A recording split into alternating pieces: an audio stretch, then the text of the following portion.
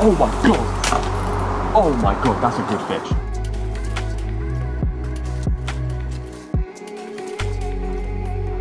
I woke my cameraman up bright and early this morning so we could be at the lake for dawn, because tench fishing always seems to be best really early in the morning. We've got to the lake now. I'm going to look around, try and spot signs of tench, because before I set up I want to know that there's fish in the area.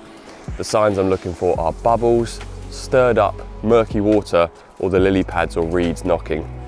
And then if I find them, we'll get set up.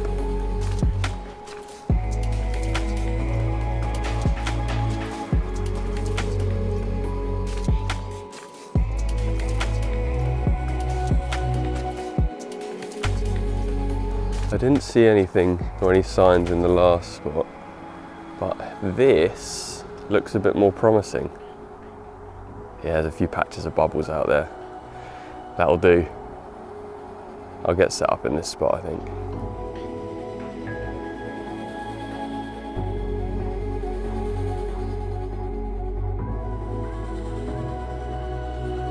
Whilst I've been getting all my kit set up and the rigs tied up on the rods, I have been loose feeding a few maggots.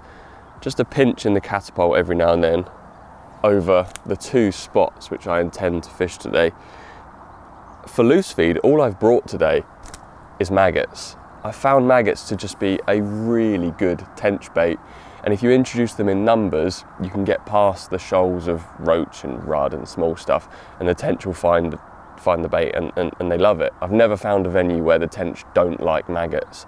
The only thing I have sometimes found is on the hook, maggots might get nibbled off by little fish. And if that starts happening, I have a tin of golden goodness just in case, because sweet corn on the hook seems to last a little bit longer. Also, if I am being bothered by small fish, I've got some worms. The tackle shop must have run out of tubs because they're now selling worms in handy little suspect looking plastic bags. Anyway, I've introduced some maggots. There has been a few bubbles coming up over the spot and I'm nearly ready to get fishing.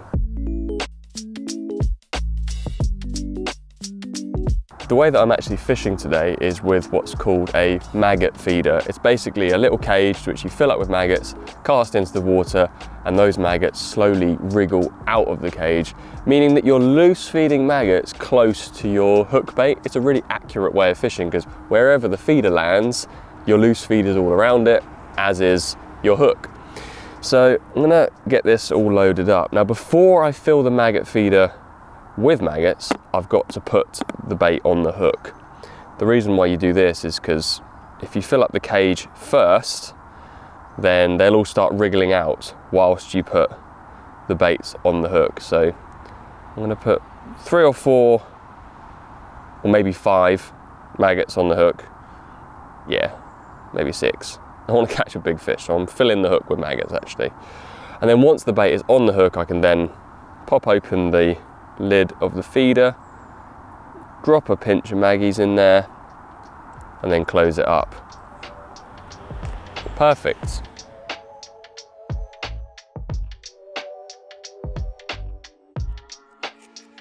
Now it's quite important when you're doing this style of fishing to keep your casting as accurate as you can get it. I'm not saying you have to be a perfect caster straight away, but you will notice your catch rate definitely going up if you're able to cast that feeder out to pretty much the same area each time. This is because each time the feeder goes in, it's a small amount of maggots going into the swim, drawing more fish into the area. If I did one cast here, then one cast there, then one really far and then one really short, I'm kind of just spreading bait around everywhere, which doesn't really help. The aim of feeder fishing like this is to keep it plopping in, same spot, building up the swim, drawing more and more, hopefully tench, into the area. And accurate casting does help with that. If I was on a big lake, fishing quite far out, I'd put the line into the line clip so that I could get the same distance each time. But today, I'm on a really small pond and accurately casting under on is pretty easy without the clip.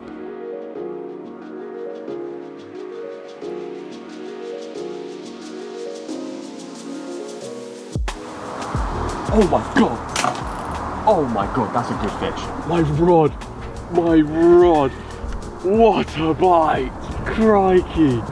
That rod was absolutely bent double. There we go. The plan has come together almost instantly. We've been here fishing for probably 10 minutes and I've caught myself my first tench of the day. Tench are a very distinctive species. They're not easily muddled up with other fish because they look nothing like anything else in fresh water. First of all, they're bright green. They've got a very vivid orangey red eye. And yeah, they just don't really look like anything else. So it's not hard to tell when you've caught one.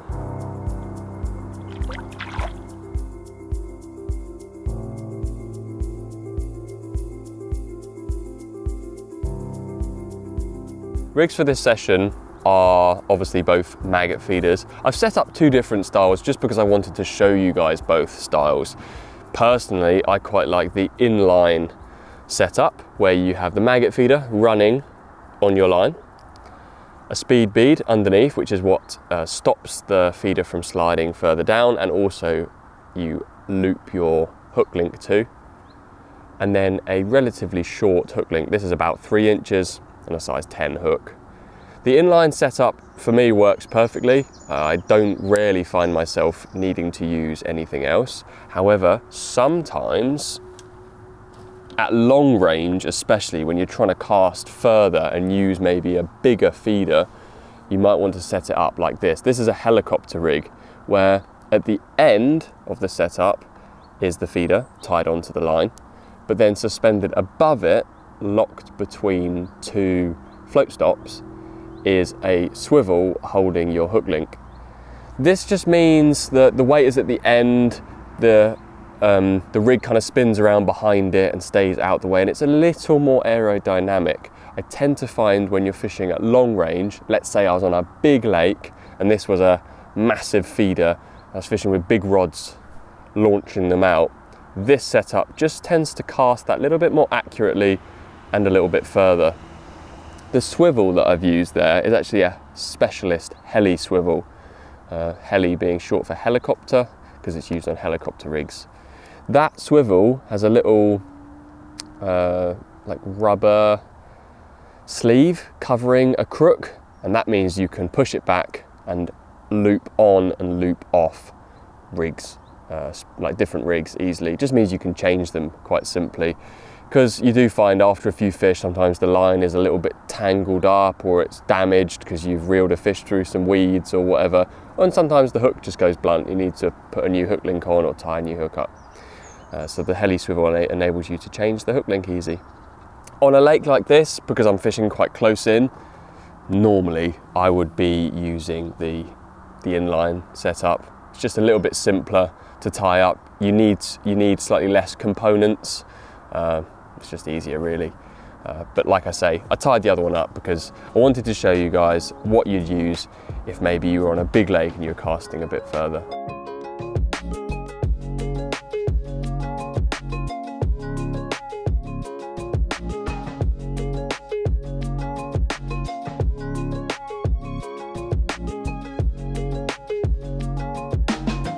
Oh, fish on! What is it? Oh, crikey. It's a tench. It's not what I had in mind. That's the smallest tench I have ever caught. On today's session, I'm fishing a very small but quite deep pond. Tench, though, can be found in lakes and ponds of all sizes. However, the very large drinking water reservoirs I have often found a little more challenging for tench fishing. I normally find good numbers of tench in estate lakes, day ticket fisheries often have some tench, and little club lakes like this, small ponds, lily pads, reeds, and reasonably deep water all tends to contribute towards good tench environments. You can also catch tench from rivers and canals. Normally though, you'll find more in slow flowing rivers. Like the fast flowing rivers with lots of oxygenated water and fast gushing currents, they tend to not really be the one for tench fishing. I think it's because tench prefer the slow moving water, maybe they're lazy, and they prefer to sit in the areas where there's less flow. Like I say, you can also catch tench from canals. Not all canals are full of tench, but particularly ones that have got good weed growth and maybe lily pads around, they seem to just be, you know, good places to find tench.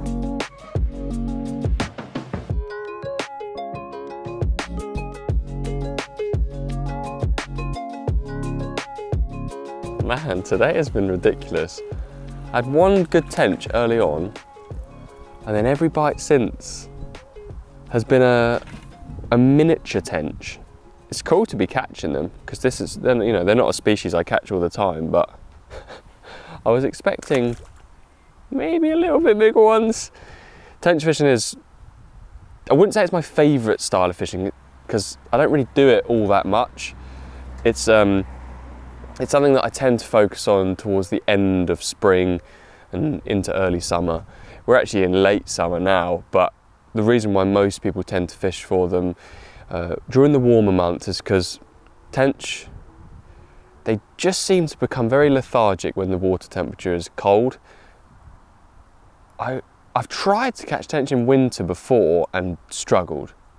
You might get the odd one, but they are definitely a warm water species. They feed far better when the temperatures are reasonably warm.